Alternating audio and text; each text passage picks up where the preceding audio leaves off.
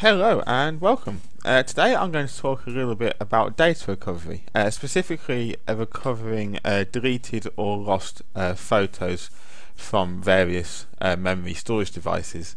The process I'm going to do, although I'm going to do it with photographs, applies to any deleted data, be that videos, music files, Word documents, anything like that. You can recover data. You can also recover data in this method for free with the program I'm using, as long as it's pictures, which we'll go into look in more detail in a minute. And you can recover data off of just about any device that's got storage. Today I'll be using a micro SD card that I've put some pictures on and then deleted them back off, so the card's blank. However, you could recover data off of internal hard drives. I've done it off of hard drives from other computers and laptops by removing the hard drive from that device, inserting it into my own computer, and then running the recovery program. You could recover data, say, off of SD cards, commonly used in some mobile phones and obviously digital cameras. You can recover data also off of mobile phones, notepads, tablet devices, basically anything with storage on it, which brings up an interesting point just to make before we begin. It's very hard to delete data. There are programs out there, a lot of the security software suites have options that do deletion, and they say it's better than just clicking the delete button, but even those don't always delete things fully. Really, the only surefire way to make sure that you've deleted data that you don't want anyone to ever get back is to actually take a hammer to whatever that storage device is and absolutely completely destroy it. It's the only way data can't be recovered. So the program I'm using is called Zero Assumption Recovery, or ZAR. This is a free program downloaded off the internet. I like it because it's free for a start. Well, I say it's free. It's free for image recovery. If you want to do more detailed data recovery, you have to make a purchase of the product, which is relatively expensive. So if you want the full version of this program, say for one user license, you're looking at $60, so what's that, roughly about £30 ish, something like that. So I suppose, how much is your data worth? It's probably worth $60, isn't it? If you, really want those precious pictures or other documents back. I say the program is free to use as long as you're recovering images. So I've got on here F is my removal drive that I'm going to be using today, and as you can see, it's blank. Now, one thing to note about doing file recovery is you can't, or you shouldn't, recover files off of the same storage device that the program you're using is on. So for example, this program ZAR is installed on my E drive. Can't pull that back up now. Silly. So it's installed on my E drive. So if I was wanting to recover data from my E drive, I would want to uninstall the program and install it on my C drive or onto a removable disk, anywhere where it wasn't being used. The reason for that being obviously is that the program has to run and it has to scan the entirety of that drive, looking for missing data fragments. If obviously it was doing that on the same drive as it installed on, it would eventually scan its own files, and that could just create an error and just cause your computer to crash or just not recover the data correctly. So I say always recover data off of a separate drive. So looking at this F drive, you can see here that it's blank, absolutely nothing on disk F at all. We pull up properties, we can see that it's got a full amount of free space, more or less, a little bit used for its file system. So to all intents and purposes, it is empty. But I had my really precious pictures stored on this drive, and I really want to get them back. I'm sure we've all deleted things we didn't mean to, and I know even I'm not always that great at remembering to back up these things these days. So this is Zero Assumption Recovery. I say it's the limited demo version, which gives me free image recovery. I've found this program to be really reliable, really good at recovering images.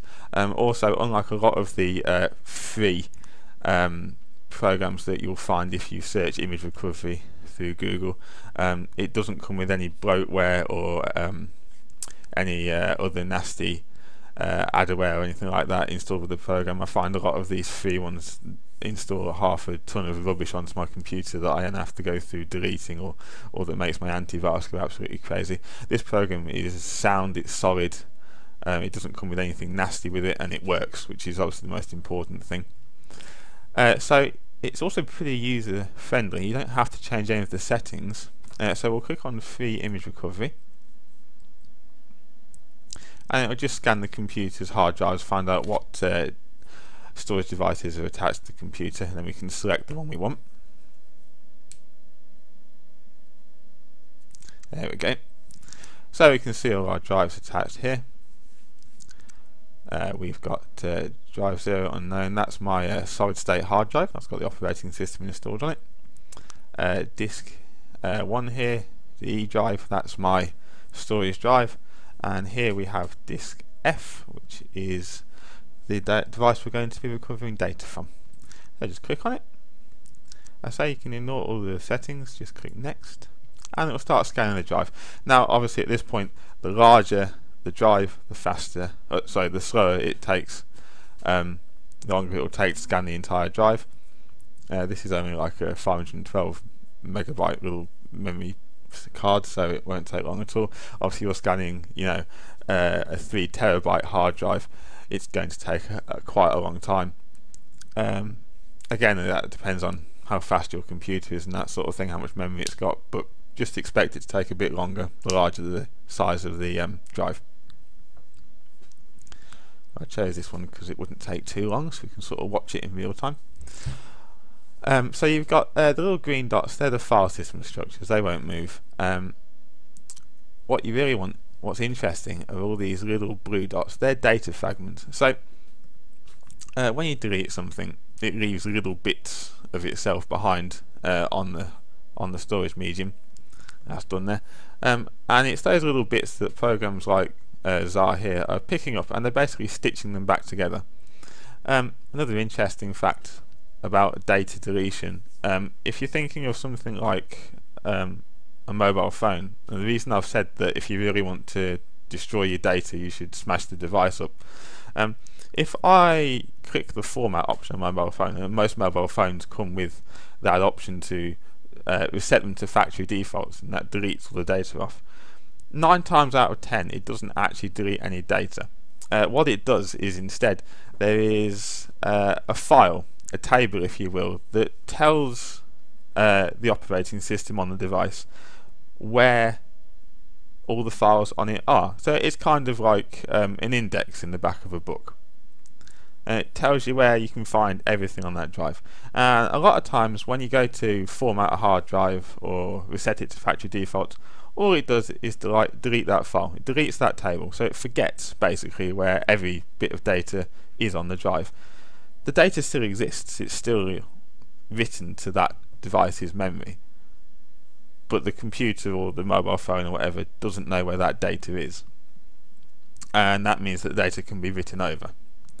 But it also means that it's really easy for a program such as Xar to find those files, because they exist incomplete and they're just there, and say if the right software scans that storage device, it will find it. So if you're selling on a mobile phone or other device like that, just be aware that there's a good possibility that the data that's on it is still recoverable, and if the person who buys or next owns that device had a mind to discover that data, they might be able to. At some point I'll investigate looking into the ways in which you can absolutely delete data 100%, and I'll try and come up with a YouTube video of free or cheap programs that will delete your data more permanently. I will come with that in the future. So Xar's gone through and found all the files it can find to recover. You can select the ones you want if you know what they are, or just select all of them like that. Dead easy.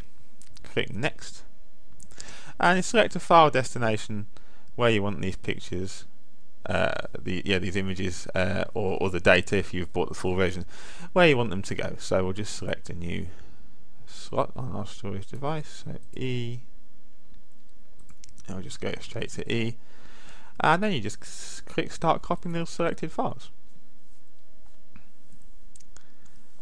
and it will create a folder called root and it will move them all into it.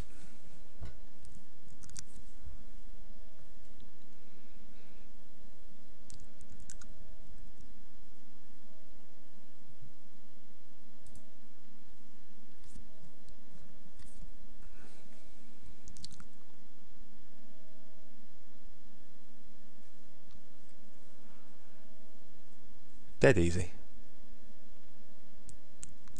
So I'm sure we've all been there where we've deleted something we didn't mean to, or had something go faulty. I've recovered data off of several laptop hard drives for friends and people in the past where the hard drive or the laptop itself has died.